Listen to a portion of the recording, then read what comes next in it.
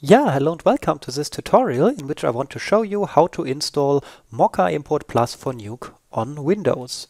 I already unzipped the download, and the download package of MochaImportPlus for NUKE contains this mamoworld folder, the how to install text, and the init.py file. And all we need to do is go to your user folder, which you find on your main hard drive, C, and then user. Here it's called Benutzer because it's a German system, but in English systems it will be called user. And there is your username, mmol in my case.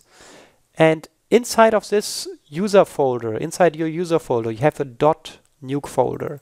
And this is where you need to copy both the mamoworld folder, so I just drag it here. Now it's here, and also this init.py file. Just drag it here, and that's the entire installation. So only make sure that you really use this main init.py file here inside the mamoworld folder. If you take a look, there is also another init.py, and don't mix those two up. Yeah, use the one you find here.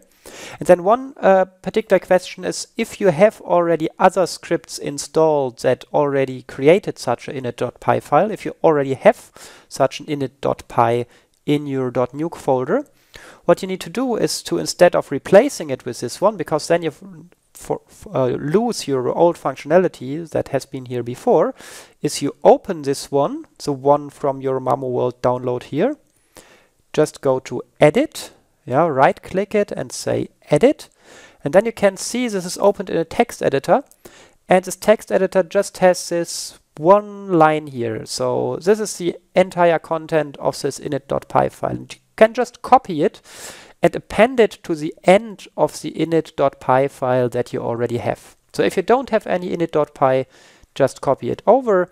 If you already have one, open it, just copy this one line and paste it at the end of your existing init.py.